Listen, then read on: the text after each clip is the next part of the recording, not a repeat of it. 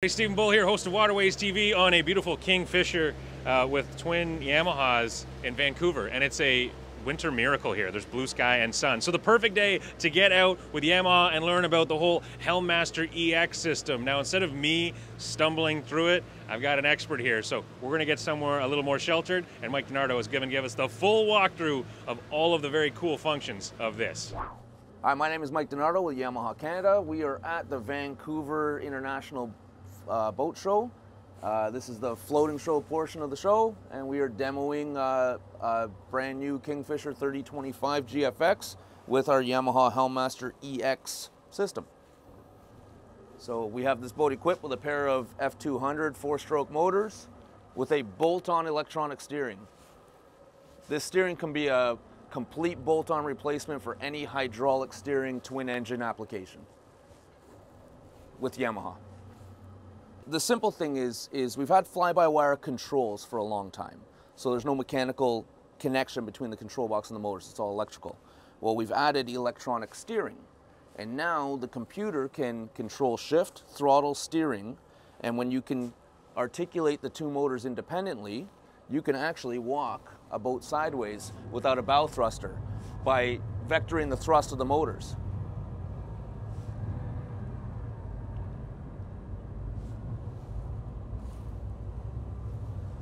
So it gives you a level of precision on a boat that is completely unprecedented without pods on big, large boats.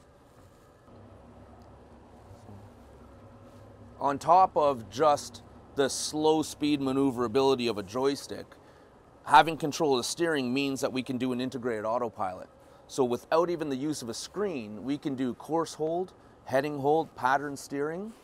And then when we mate it with an MFD, we can also do track point, where you can follow a waypoint set by the device. So for example, if I want to go into forward gear, I can go heading hold. The boat will keep us on this heading. I can adjust that course simply by twisting the joystick. It'll change it by 1 degree. If I twist twice, it'll change it by 5 degrees. On our controls, we also have speed control. So if you're in a marina that has a 5-mile-an-hour speed limit, you can simply jockey the speed up and down. And if we had one of our gauges here, we'd be able to see the indicator. I can actually see it on the gauge up front. And so I can set it to 5 miles an hour, and it's essentially a cruise control. That works whether you're at low speed or high speed. I can be up on step, I can set 32 miles an hour. I know I've got a 32-mile journey. Boat's gonna take an hour to get there. A couple other nice features with our control system. I can go into single lever control, move the starboard out of the way. Now both port and starboard are on one lever.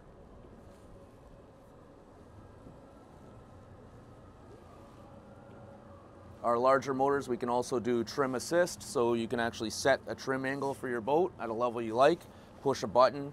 The boat is going to automatically adjust the trim as you accelerate. New boaters love it. Seasoned boaters hate it because they don't want the computer doing their thinking for them. But the biggest feature of the whole thing is how soft the steering feels. Because it's electronic, there is no mechanical feedback. You can set the tension, you can set the turns lock to lock. So at slow speed, I can do 3 turns lock to lock. The motors are going to move quite quickly to be more versatile at low speed, or more effective at low speed. But then I can set 9 turns lock to lock above 3,000 RPM, so the steering is less sensitive when you're underway. You can do the same with the friction. You do lighter friction at low speed, higher friction at high speed. Completely customizable using a CL5 display that we have at the main station on this boat. Using a series of NEMA gateways and MFD interface devices, we can also take, in this case, a Simrad display, and we can actually show our Yamaha gauges right up on the MFD. So you can actually keep track of what the engines are doing, your fuel tank, your temperature, all that can be done right on your MFD. That'll work with Simrad, Raymarine, Garmin, which is the 3 main brands you would typically find on this size of a vessel. Okay, so when you want to go station to station, all you have to do is put the active station, which is marked as a blue light right here, and station is on. when this is in neutral, I can now go forward. Forward station is identical. I simply hit the station select button. Now this device becomes active, and now I have complete control. And the nice thing is it locks everything out at the back. So Cody back there could go and play with the steering, he can play with the shift throttle, absolutely nothing's gonna happen. So if you've got kids, grandkids playing around on the boat, nobody can really affect you. On a boat that's dual station with hydraulic steering, somebody at the back can steer the boat, even though you're trying to captain it up here.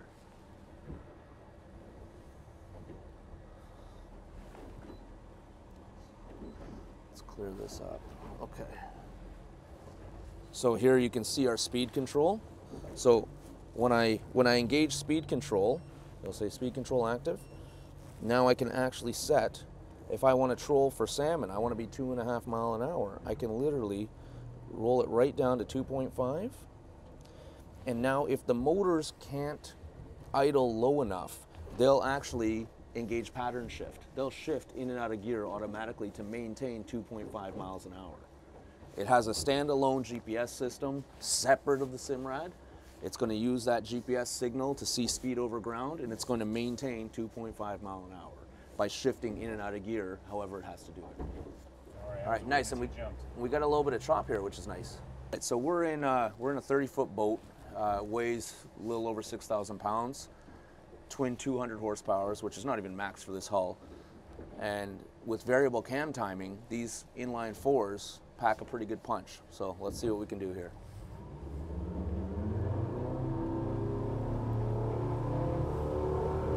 So there's on step in 3 seconds. Dial it back to a nice cruise.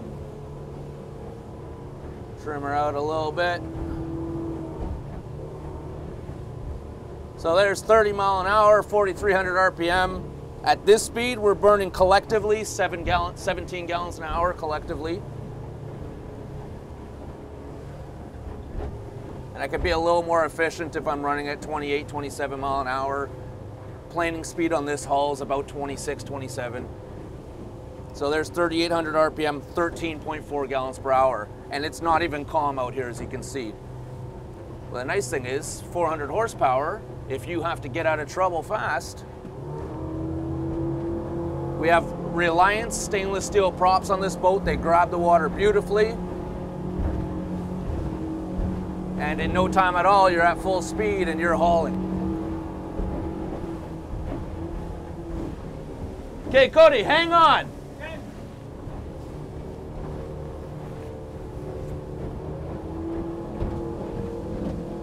Put it in a hard corner. Those stainless props just grab, stick, and away you go. That's what offshore performance is all about, right there. Nothing better than a pair of yammies on open water. There is nothing better.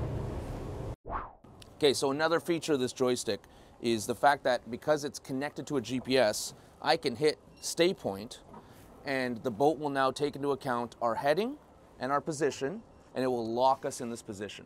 So it has about a 15-foot swing either way. We can use this marker as a reference. It's going to account for any windage, any drift, control each motor individually, keep us in this spot. Once you have a position selected, the good use of this is if you're bottom fishing. You can actually check a reef before you have to go through the act of dropping your anchor. But if you don't find any fish here, I can tap that joystick over. The boat is now going to move us 10 feet to the port side, keeping us on this heading. Now we can check more of the reef, and we can keep checking until we find the fish. I can tap it up, it'll go 10 feet forward. I can tap it 3 times, it'll go 30 feet over. So you have complete control there. Now that's one of 3 functions. That is stay point. Now we can go fish point.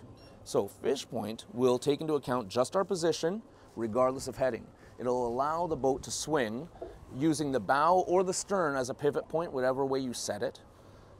And it'll just maintain the position. This is going to be the function that works the motors the least amount of shift events, because again, it doesn't care about our position. It'll take about 5 minutes for the boat to just figure out when it puts the bow into the current It's the most efficient way to maintain that position. The boat will drift a little bit until it finds a happy place, but it's the least amount of shift points. You can already tell there's much less shifting happening than when I was on stay point, because we're allowed to swing. Now the third option is drift point. Drift point doesn't care about position, only cares about heading. So now it'll allow you to drift across a reef, but not allow the boat to swing. So you can have 4 guys back here jigging, and nobody's lines are going to get tangled because the stern is not swinging. It's just keeping this heading, but allow you to drift across. So watch what happens when we go back to the marina. We haven't dropped the fenders or the lines. So you can get to the marina, you're operating a boat by yourself. You can put it in set point, go out, set your lines, set your fenders, then you can jump back at the helm and enter your slip. So that's it. The boat's gonna do the thinking for you. If you're waiting for a gas dock, if you want to watch the fireworks, if you're checking a reef, or if you're just setting your line and fenders, that is a perfect functional system that you cannot do anyway if you don't have this joystick. You can dock a boat all you want if you know how to dock a boat. With twin engines, especially with a bow thruster, you can get into most slips. That you can't do without a joystick and the Helm Master EX system. Okay, that is an impressive system. We're going to take this boat back. Now, it's not just media that get these at the Vancouver International Boat Show. The public's available to come check these out as well. You know, it's the last day of the show, only until 3 p.m. But you can find out a lot more about these. Go to your local Yamaha dealer or yamaha-motor.ca and find out more. Tell them Steve Bull sent you. Get absolutely no discount.